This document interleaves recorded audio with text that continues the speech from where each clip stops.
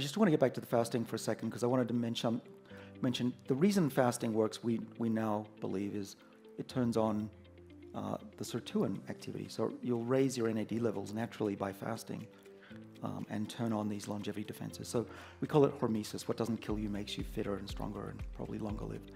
So what does the world look like if we doubled the human lifespan? Well, the first thing I want to say is I don't think we're going to double the human lifespan anytime soon. It'll be gradual. We might get there one day, but adding another 5 years it would be great news. But what does the world look like? First of all, there's the social aspect. I think that every human life is valuable. It's not about keeping people alive for longer, it's about keeping them disease-free for longer. So we all know people who have spent the last 5 or even 10 years of their life in a state that you wouldn't wish on your enemies. That I want to get rid of. I want people to live till the last day as productive and happy and healthy and less of a burden on their families as possible.